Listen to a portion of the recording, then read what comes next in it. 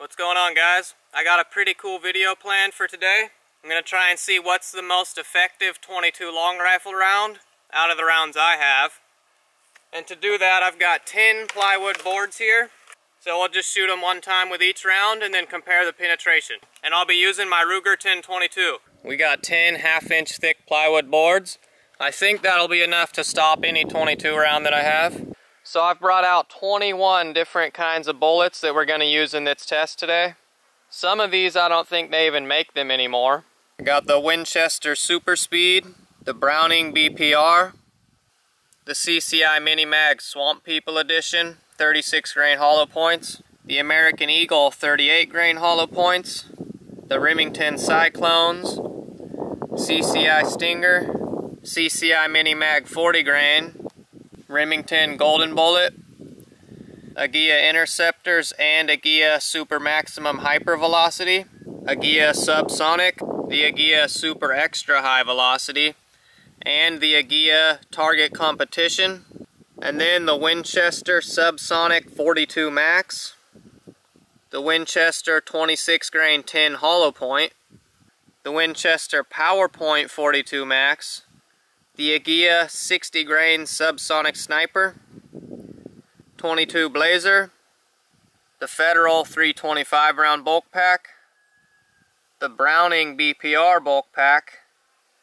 and the Federal 36 grain hollow point bulk pack. So that's 21 different types of ammo I'm going to be using. So let me know in the comments what one of these rounds do you guys think will penetrate the most.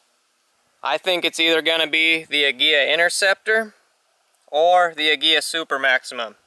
But there's only one way to find out. So let's go ahead and get started with our test. Alright, we're going to start out with our Federal bulk pack rounds. And I'm going to be shooting from only about 5 yards away. So we'll just hit the board once with each round I have. And then we'll take a look at the results afterwards. Here goes the Federal bulk pack. Next up, Remington Golden Bullet. As I take lower shots, I'm going to crouch lower so we can have a straight line impact with each shot. Up next, CCI Mini Mag, 40 grain round nose. Now Winchester Super Speed. Next up, Browning BPR. And now, the .22 Blazer. Next up, Winchester 42 grain PowerPoint. Agia Subsonic Sniper. I've read that these aren't good for a Ruger 10/22, that they tumble. Well, let's see what happens anyways. Next up, CCI Stinger. Winchester Super X 26 grain 10 hollow point. Agia 40 grain Subsonic, the Agia Interceptor, and now Agia Super Maximum. Next up, the Winchester Subsonic 42 Max, and the .22 Cyclone, Agia Target Competition, Agia Super Extra High Velocity, American Eagle 38 grain copper plated hollow point, and now the Browning bulk pack, Federal 325 round bulk pack, and the last round I brought out to test today, the CCI Mini Mag 36 grain copper plated hollow point. Smells like some fresh cut wood over here. A bullet just fell out of the side as I moved the block. Not sure what one it is. One last chance to guess which one penetrated the most. I'm still going to place my bets on either the Interceptor or the Super Maximum Hyper Velocity. Here's all our entry holes. That's 21 different types of rounds I used. Now let's see the results. All of them went straight through our first board. And straight through our second board. Board number 3. And we have rounds stopped on the back of board number 3. There's 1, 2, and that's it, just 2. Actually, there's one here that didn't even make it through. Just lodged into board 3 right there. So we got 3 rounds that failed to make it through 3. Actually 4, here's another one up top. So 4 out of 21 rounds stopped on board 3. And those rounds were the Agia target match, the Winchester 42 grain subsonic, and the Browning bulk pack, and surprisingly to me, the Winchester super speed, advertised at 1300 feet per second. So that's what was all caught on the back of number 3. And right here on the front of number 4, there's 2 more rounds, which are the 22 Cyclone and the 22 Blazer. And here's the Blazer that was caught on the front of number 4. And the Cyclone also caught on the front of number 4. And some of the rounds that stopped on board 3 put dents on number 4. The Winchester Super Speed put a pretty big dent on the surface of number 4, but was caught in the back of number 3. And then we also have a dent from the 42 grain subsonic. Not quite as big of a dent as the Super Speed. There's another bullet just sitting in here. Can't tell which one it is since it wasn't stuck in the wood. But here's the back side of number 4. And we got another bullet stuck right here. Alright, so the vast majority of our rounds all stopped in board number 4. Some of them further in than others. I dug 11 different rounds out of board number 4. And the first round recovered from the back of number 4 was the Federal 325 round bulk pack. And then the Winchester 42 grain PowerPoint.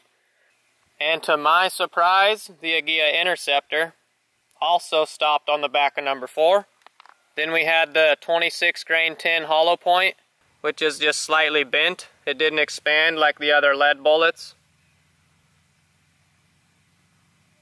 And then the CCI Stinger also caught in the back of number 4. And the BPR high velocity rounds, not the bulk pack. And also the CCI Chewdum Swamp People Edition, 36 grain. And another surprise to me, I thought it would have been caught earlier, was the Agia 60 grain subsonic sniper. And then the American Eagle 38 grain hollow point. And then the Agia copper plated high velocity round. This one was embedded in the center of number 4. It was kind of hard to dig out. Most of the rounds I recovered were in the very back, making them easier to dig out. This one was stuck in the very center. And the last one recovered from board number 4 was the Remington Golden Bullet. And that's the back of number 4 after digging the bullets out. And here's board number 5. We have 2 dents with bullets that are missing. Those are probably the 2 that fell out. So this one was actually the Federal 325 round bulk pack. And this one was the CCI Mini Mag 40 grain. The Fed 325 round was actually embedded in the back of number 4 though. But it did put a pretty good dent in number 5. And then we have a dent from the American Eagle, the 42 grain PowerPoint, the Swamp People Mini Mag, just a tiny little dent, and the Subsonic Sniper with the tiniest dent on board number 5, the BPR High Velocity with a pretty big dent, and the Stinger and the 26 grain tin hollow point, both with a similar sized dent. And over here, the Agia Interceptor with what appears to be almost the biggest dent. The BPR High Velocity, its dent is actually slightly bigger. So I was wrong, the Interceptor was definitely not the best. And we actually had no penetrations through board number 5. So that means what other rounds I haven't found yet are embedded inside number 5, which would be the Super Maximum Hypervelocity. And I think that's it. Yep, so the only round to actually make it inside board number 5 was the Agia Super Maximum Hypervelocity. And I wasn't able to dig it out without breaking it into small pieces. That's the majority of it right there. Because it was embedded pretty much dead center in the board. There's hardly even a bulge on the back. And there's absolutely no dents whatsoever on board number 6. So it appears the winner in terms of plywood penetration was the Agia Super Maximum round. Although we did get some pretty good dents on board number 5. The Browning BPR, High Velocity, CCI Stinger, Agia Interceptor, and even the 26 grain tin hollow point. But the Super Maximum embedded itself in the center of board 5, making it the winner in today's test. And here's all the bullets recovered from the wood.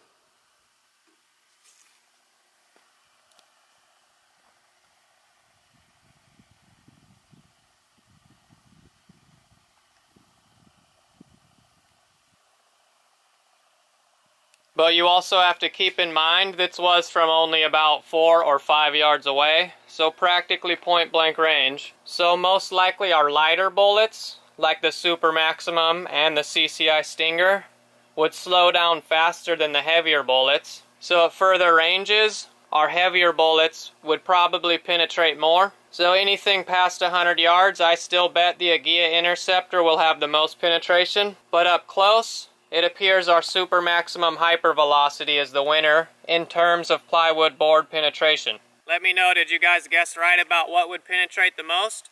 I was actually surprised some of our rounds went as far as they did, and some of them didn't. But this isn't really a 100% accurate test, because there could have been knots somewhere in the center of the boards, which helped slow down some of the rounds. And let me know if there's any other kind of 22 rounds you guys want to see me test. And we'll continue the quest to find the most effective 22 long rifle round by testing all these rounds on various other materials like concrete and whatever else you guys want to see. But this was a really fun test. I definitely enjoyed it. If you guys did, make sure to give it a like, subscribe if you haven't already, and also if you can, check out my Facebook page. But that's all for now, and until next time, thanks for watching.